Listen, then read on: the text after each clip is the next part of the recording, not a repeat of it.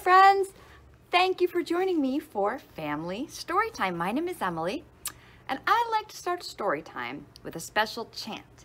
This chant is called the bread and butter chant, and it lets us hear all the sounds in a word because we're going to say the word hello very slowly. Here's how the bread and butter chant goes, and you can do this at home with different words too. It's really fun with long words like the names of dinosaurs. We're going to make a beat on our thighs, and here's our chant. Bread and butter, marmalade and jam. Let's say hello as slowly as we can. Hello.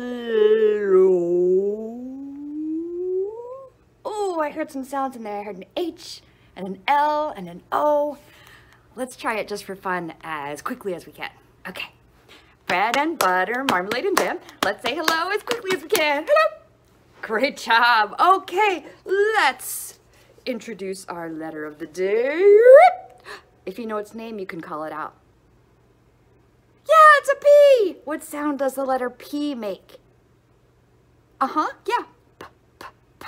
Very good. Okay, well, let's put our fingers up in the air. We're going to make a P with our fingers. We're going to write a P. Now, P has one straight line, a vertical line that goes up and down, right? And one curvy line like that. If you put another curvy line on it, it would be a B. But we want to make a P. So one straight line, one vertical line, one curve. Here we go. Back up to the top. And there is our P. Letter P is great because there are so many things we can do that start with the letter P. Can you pretend you are pushing a door closed, a really hard door? Push! We're pushing.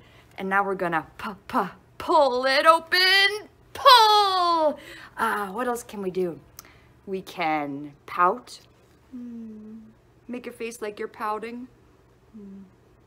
What does that mean? Kind of means like you're showing everyone you're in a bad mood. You're not ready to be happy yet if you pout. We can pause. That's what it means to pause. Just to kind of stop and take a little breath and pause, and then you can start on. We can also play, one of my favorite things to do. We can pretend, one of my other favorite things to do. And my really favorite thing to do, we can pop. We can pop bubbles. Pop has a P at the beginning and the end. Pop, pop. Hear that? Cool. Let's say it together one more time. Pop. Okay. You guys like to pop bubbles? Let's pop some bubbles. This rhyme is called bubble blowing. And to make our bubbles, we're going to need our bubble juice, our mixture that lets us make bubbles, and our bubble wand. We're going to dip our wand in, blow a bubble, and pop it when it gets really big. We'll do this one twice. Dip your wand, gently blow. Watch the tiny bubble grow. Bigger, bigger, round and fat, rainbow colored, and then splat! Good job. Let's make another bubble. Bubble juice, bubble wand, dip your wand, gently blow. Watch the tiny bubble grow. Bigger, bigger, round and fat, rainbow colored, and then splat! Oh, excellent bubble popping. All right, it's time for today's story. And here is the cover of today's story. I see a bear on there. What species of bear is this? What kind of bear? Yeah, it's a panda bear. Hey, panda starts with P, doesn't it? Panda. And look, we've got another P right there. This book is called Please, Mr. Panda. Please, Mr. Panda. What's Panda carrying there? Donuts. And look, two of them are colors that start with P. There's a purple one with sprinkles and a pink one. Okay, let's read Please, Mr. Panda. It is written and illustrated by Steve Anthony. He did everything to make this book. And here's Mr. Panda. And Mr. Panda says, "Would you like a donut?" to this guy. Who's this guy? Little Penguin. And Penguin says, "Give me the pink one."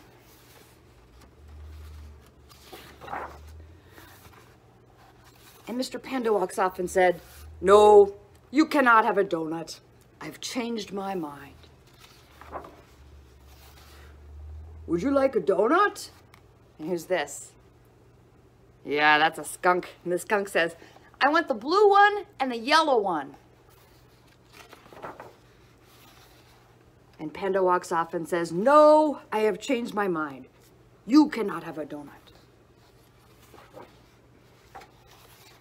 Here he is out in the ocean. It's a big orca. And he says, "Would you like a donut?" And our orca, our whale, says, "I want them all. Then bring me more."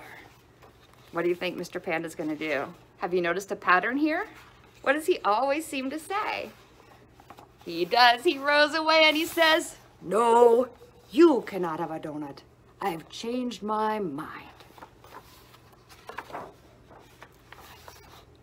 Would anyone else like a donut? Who's here? What? Why is Mr. Panda upside down? Oh, I see. It's a lemur. And lemur's hanging upside down and talking to Mr. Panda because that's how lemurs hang. The lemur says, "Hello, may I have a donut? Please, Mr. Panda?" And there's lemur. And there's a really important P word, please. Do you think saying please might help? Let's find out. Panda says, "You can have them all." "Thank you very much," says lemur. Thank you's a good thing to say after please, right? "Thank you very much." And Mr. Panda says, "You're welcome. I do not even like donuts." And that is Please, Mr. Panda by Steve Anthony. Okay, let's do a rhyme about another animal that starts with P. We're gonna do a rhyme about some pigs. Hey, did you know that pigs are really, really smart? Yeah, pigs are so smart, they can play simple video games. Can you imagine? They are. So our pigs are gonna roll in the mud. Pigs roll in the mud because it feels squishy and squashy and good, and it also helps them cool down. So pigs rolling in the mud, and it feels so good they go squishy, squashy. So I want you to go squishy, squashy too. Imagine you're rolling in some warm, wonderful mud. And then they're gonna say what pigs say, which is what? What does a pig say? Oink! Yeah, that's right. So let's get ready to roll in the mud. First, we're gonna put up our 4 little pigs. 4 little pigs rolled in the mud. Squishy, squashy, felt so good. Farmer took 1 piggy out. Oink, oink, oink, that pig did shout. Now we have 3. 3 little pigs rolled in the mud. Squishy, squashy, felt so good. Farmer took 1 piggy out. Oink, oink, oink, that pig did shout. 2 little pigs rolled in the mud. Squishy, squashy, felt so good. Farmer took 1 piggy out. Oink, oink, oink, that pig did shout. Are you noticing a pattern? What do you think the farmer will do with the last pig? We'll find out. 1 little pig rolled in the mud. Squishy, squashy, felt so good. Farmer took that piggy out. Aha, did you predict farmer would take that piggy out? Yeah, good prediction. Oink, oink, oink, that pig did shout. No little pigs rolled in the mud. They all looked so clean and good. Farmer turned her back, and then those pigs rolled in the mud again. Good job. Thank you for that. Well, I've got something here that's fun to wear that starts with P. What are these things? I've got some pajamas. That's right. I've got green pajamas, blue pajamas, and pink pajamas. Yep, 3 pairs of pajamas. This one's a little wonky. There we go. And behind one of these pairs of pajamas, there hides a llama. So we're going to do a chant to find our llama. Do you think the llama, think it in your head right now, is behind the green pajamas, the blue pajamas, or the pink pajamas? I'm going to guess blue. Was that your guess? All right, we'll see. And we're going to do a rhyming chant for this one too, and it goes like this. Little llama, are you behind the blue pajamas? All right, we'll find out. 1, 2, 3, is she there? She's not there. I think we should try the green pajamas. Little llama, are you behind the green pajamas? 1, 2, 3, is she there? Not there either. Do you think she's behind the pink pajamas? I hope so. Let's find out. Little llama, are you behind the pink pajamas? 1, 2, 3, is she there? There's our little llama! Good job. Did you hide behind the pink pajamas because they started with P? Yeah, very clever little llama. If you guessed the pink pajamas first, you were right. So, I want to show you some cool things that start with P. Here's the first thing. Ooh. What is that thing? What kind of animal is that? Do you know? It's a porcupine. Listen to those 2 P's in that word. Porcupine. That would be a fun long word to do bread and butter with, wouldn't it? And I learned the coolest thing about porcupines. You know how a lion baby is called a cub, and a baby cat is called a kitten, and a baby dog is called a puppy? A baby porcupine is called a porcupet. Porcupet. That's really silly. But you would not want a porcupine as a pet because they are feral, they are not friendly, and when they get upset, whoosh, they put all their quills out to try to hurt whatever's trying to bother them. What else do we got here? What's that? This is a bird that a lot of people mistake for a penguin or a parrot, but it's not. This is a puffin. And here's a cool thing about puffins. See all the colors on the puffin's beak? In winter, puffins' beaks turn totally gray. And then in spring and summer, they become colors again, kind of like leaves, really. Could you imagine if your nose and mouth turned gray in winter, and then all of a sudden in spring they were a different color? That's what happens with puffins. And the last thing I want to show you is this flower. And this flower starts with P because its real name is peony. Peony. I like this flower because it looks really fluffy, almost like you'd want to stick your face into it.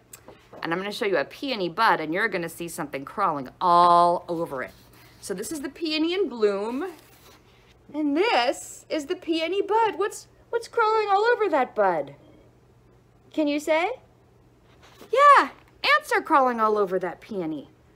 And here's something cool about that. The ants crawl on peonies. Anytime you see a peony growing or starting to grow in the spring or summer, you'll see those buds, and you'll probably see ants on it. And that's because ants love peony nectar, so they're eating the nectar.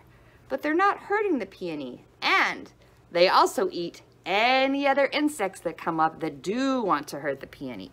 So in some ways, they're protecting the peony from being attacked by those other bugs. So they kind of are helping each other, right? The peony is helping the ant have something to eat, and the ant is protecting the peony.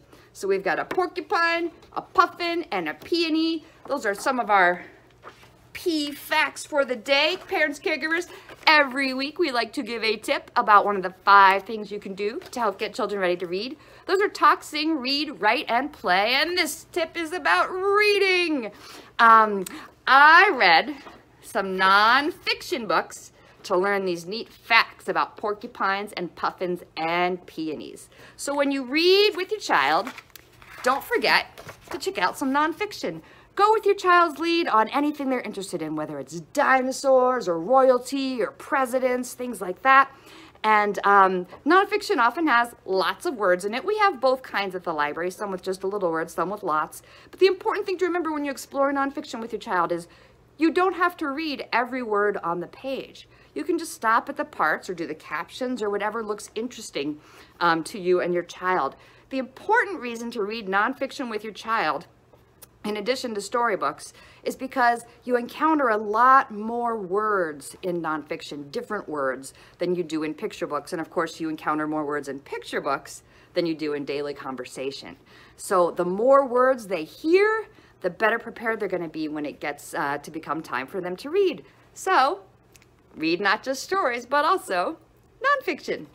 And that's our tip. We have one more rhyme to do together. All right, everybody put up your hands. Let's make our hands, I can think of a snake that starts with P. Python. Two little pythons. Do pythons hop? No. Do pythons dance? No. Do pythons slither? Yeah, they do. So our pythons are in the grass and they're gonna slither away. Two little pythons sitting in the grass. One named Slow, the other named Fast. Slither away slow. Slither away fast. Slither back slow. Slither back fast. Okay, let's do two little panthers. And panthers are a kind of big cat, right? Like lions, panthers, pumas, tigers. So just like cats pounce, panthers can pounce too. So our panthers are going to pounce. It's maximum P words going on. Two little panthers far from the crowd. One named Quiet, the other named Loud. Pounce away, Quiet. Pounce, pounce, pounce, pounce. Pounce away, Loud. Pounce, pounce, pounce. Pounce back, Quiet. Pounce, pounce, pounce, pounce. Pounce back, Loud. Pounce, pounce, pounce, pounce. Okay, good job. All right, well, it is time for our closing song. And for our closing song, we need a pair of magic glasses. So we're gonna put those right on top of our eyes. If you already wear glasses, you put those just right on top of your regular glasses because yours probably aren't magic. We're gonna look up. We're gonna look down. We're gonna look all around it, put our hands together and make a book. We can open it. And everything in our book today is gonna start with the letter, you guessed it, P. P. So let's see what's inside. Oh no, it's a purple people eater. Close the book. What else could be inside? Let's find out. Oh my goodness, it's a pernicious python. Close the book. Whew. Let's see what else. Oh no, it's a poisonous pufferfish. Close the book. Whew, that was a dangerous book today. Poisonous pufferfish. All right, let's put our glasses on. Let's not look in that book anymore today. Our song goes like this. These are my glasses, this is my book. I put on my glasses and open up the book. Now I read, read, read, and I look, look, look. I put down my glasses and whoop, close up the book. Thank you for joining me for Family Story Time. I had fun. I hope you did too. Think of doing some things that start with P today. Maybe pop some more bubbles or play pretend, one of my favorites. Try not to pout. I hope you don't get moody and sad. I hope you get happy and have a wonderful day. Thank you for coming.